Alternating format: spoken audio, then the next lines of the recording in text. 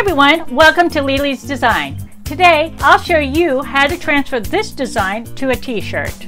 For this demo, we'll be making a matching shirt for your American Girl doll and your child. But you can use the same process to put it on adult shirt, tote bag, joggers, sweatshirt, apron, pillow, just about anything with cotton material. What you will need is an inkjet printer, an iron, scissors, a ruler, a pillowcase, a child shirt, doll shirt, and if you'd like to make this doll shirt, I have a step-by-step tutorial along with a free pattern. I'll list that link down below in the description.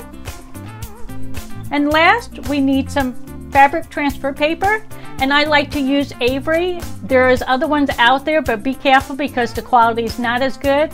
If you're going to buy them, please test it on a sample material before putting it on a shirt. If you would like to purchase the Avery Light fabric transfer, I'll list a link down below in the description. To create my transfer, I will be using Avery Design.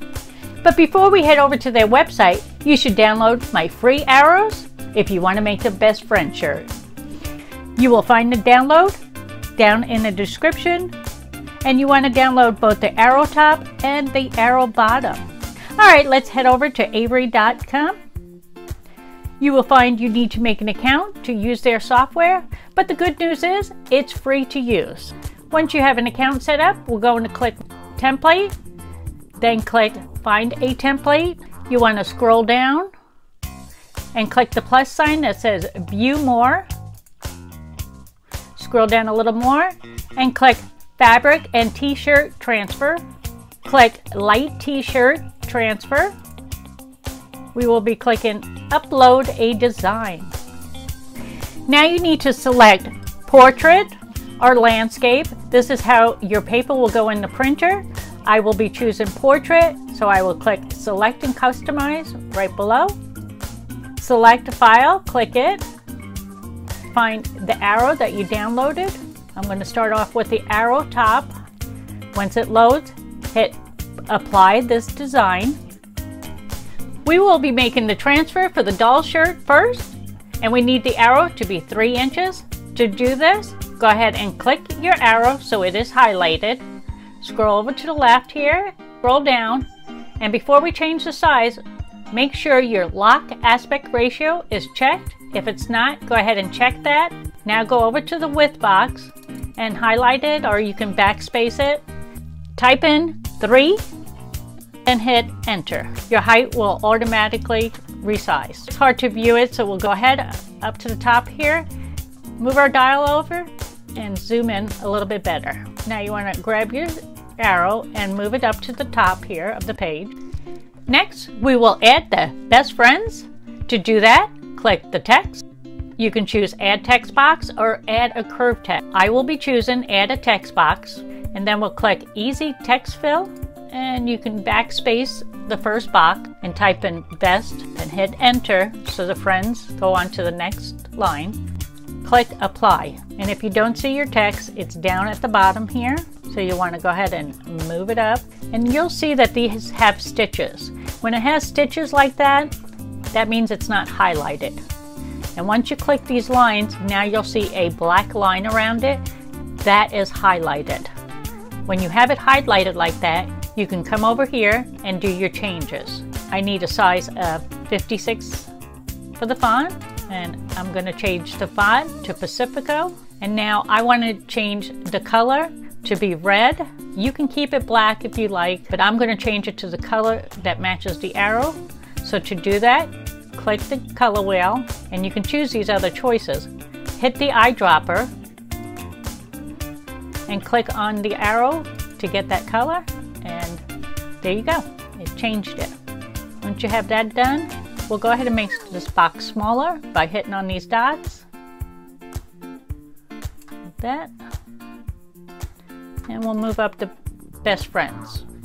Alright, now we need to get the bottom arrow, so click image, add image, and we need to find the bottom arrow, click it, and click open.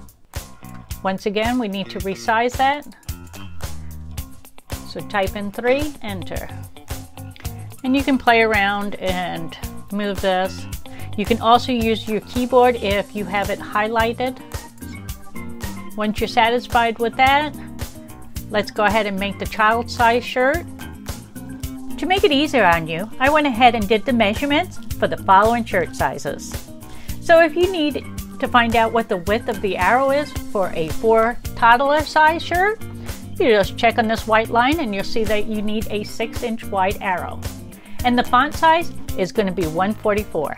Now I will be doing a child size girls 10-12, which is a large size shirt, and I will need a 7-inch width, and I will need the font size to be 163.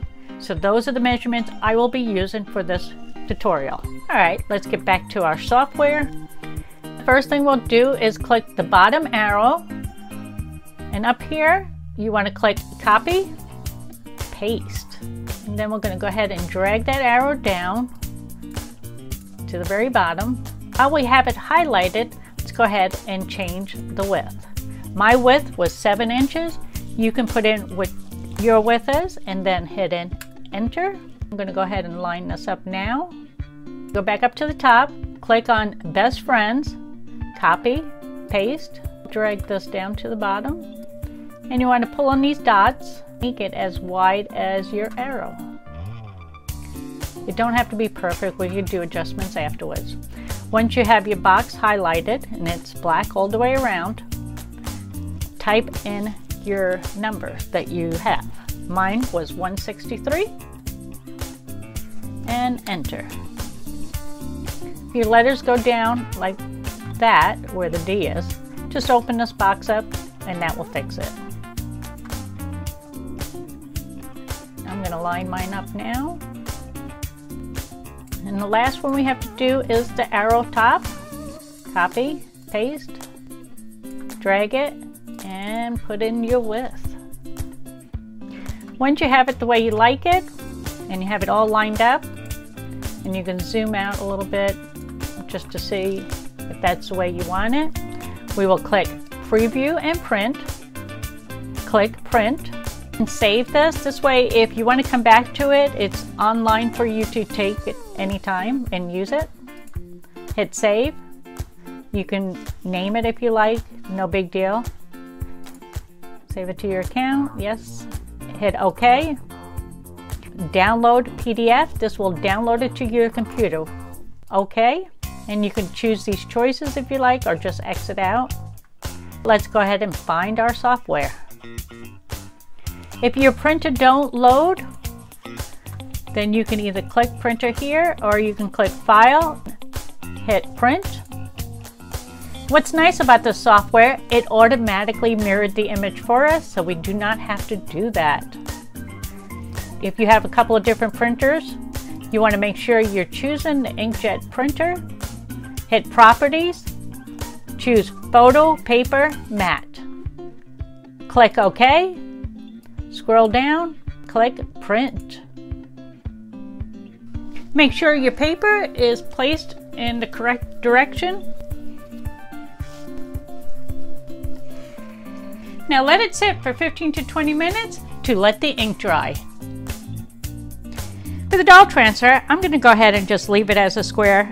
It's a little difficult to get into these small spaces, and it's not worth it. For the child shirt, there's a few options.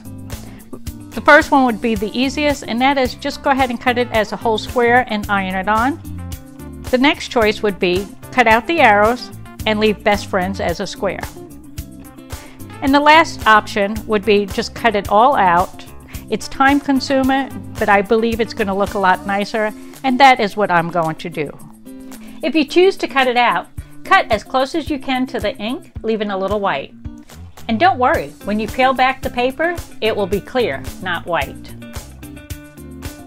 You want to be careful not to touch the ink when cutting it out. I'm going to cut the other arrow and best friend off camera so I can move this video along quicker. Grab your iron, empty any water you have in it, turn it to cotton setting, turn off the steam, then set it aside for 5 minutes while it heats up. You don't want to use an ironing board. Use a hard surface that can withstand heat. Let's grab our pillowcase, place it on your hard surface, then go ahead and press out any wrinkles in the pillowcase. Grab your shirt, and we want to go ahead and press the shirt to get the wrinkles out, as well as getting some heat on the shirt so that it will absorb the ink a lot better. You mostly need the area you're going to iron on, that needs to be pressed. Place your design on the shirt, then place your iron on top, being careful not to move the design. Apply firm pressure and hold it in place for 20 seconds. Repeat on this next area. Now slowly move your iron back and forth, making sure you are going over the edges. My instructions say I should iron for 3 minutes. You should follow what your instructions state for your transfer paper. When you're done pressing, let it cool for 2 minutes. Once your transfer has cooled for 2 minutes, try to lift a corner and slowly peel it back.